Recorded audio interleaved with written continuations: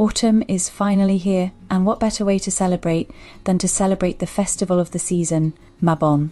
Mabon is a beautiful celebration that marks the autumn equinox, a time when day and night are perfectly balanced. Named after Mabon ap Modron, the divine son of the divine mother, the festival symbolizes youth, light, and rebirth. It's all about giving thanks for the harvest, appreciating the changing of the seasons, and all of the wonderful cozy warmth that comes with it. And I thought, what better way to honor this wonderful season than to create a ritual candle for my altar?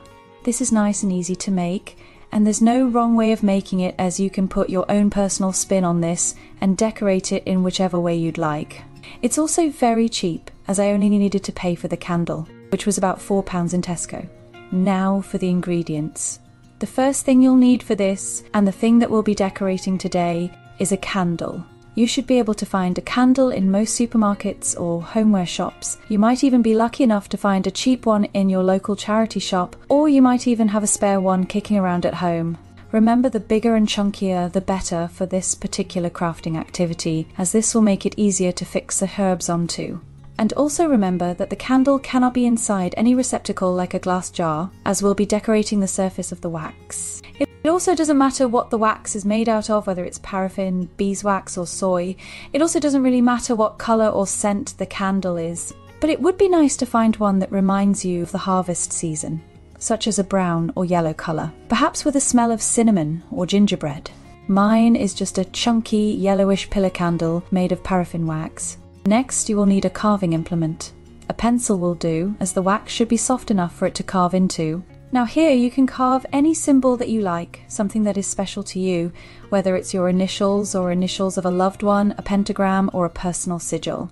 Here I have carved the rune Sowilo, representing the sun, solar energy and life force, and daggers representing balance, the transition from darkness to light, and new opportunities, which I thought was perfect for Mabon. Next comes the really fun part, making the herb mix. This will decorate the outside of the candle and really imbue it with our intentions. I used fruits and herbs that reminded me of the sun and of the harvest season. I grated the peel of an orange and a lemon, as the citrus will give the candle energy, and both fruits represent the sun. I also used some rosemary from my garden, as this has such a wonderful smell and can provide you with protection and mental clarity. I actually have a chamomile plant at home, but they sadly don't have any flowers, so I cheated a little and bought some chamomile tea bags. I sprinkled everything into the bowl and gave it all a good mix. Now time to decorate our candle. To make the herbs stick to the candle, you will need some sort of oil. Witches tend to go for an essential oil with an ingredient that holds a specific power for that spell, such as orange oil for energy and creativity, or frankincense for spiritual growth. I'm a little low on funds this month, so I just used what I already owned, some lavender oil, which thankfully is also used for spells pertaining to peace and relaxation, which I could do with as we head into the colder months. Now, supposedly you rub the entire candle in the oil and then roll the candle onto the herbs to get them to stick. This, however, didn't work for me, and so I had to cheat a little once again. I found that if I oiled the candle, pressed the herbs on, and then wrapped the entire thing in foil and baked on a low heat for a few minutes, this melted the surface of the candle ever so slightly, and the herbs were much better at sticking to the thing. There's no real right or wrong way to do this spell. Just do whatever works for you, with the abilities and resources that you have. Whilst the candle was cooling in the foil, I went out into my garden to pick some flowers.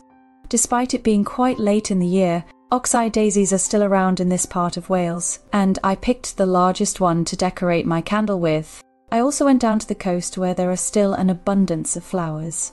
I believe I picked some elderflowers. I'm still a novice when it comes to identifying plants in the wild, but they were certainly beautiful. I also thinly sliced some lemon and orange to also use as a decoration.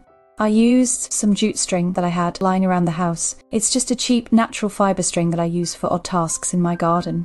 Any string will do to attach your decorations to your candle. I used some melted wax from an old birthday candle to stick the delicate daisy onto the candle. Again, there's no wrong way of doing this, and you can add whatever decorations you'd like to your creation. You could tie on some sticks of cinnamon, some slices of apple perhaps, or even just some paper drawings if that takes your fancy. The candle is now done and ready to perform the ritual for the harvest. I decided to light my candle outside, which is probably the wisest thing to do as it was covered in many flammable materials. If you do decide to light yours indoors, ensure to have a bucket of water at hand and never leave it unattended. I lit the candle as the sun began to set and thanked Mother Earth for providing food aplenty for all of her children. I also set an intention to remember the warmth and the energy of the summer and bring it with me as I approach the cold winter months ahead.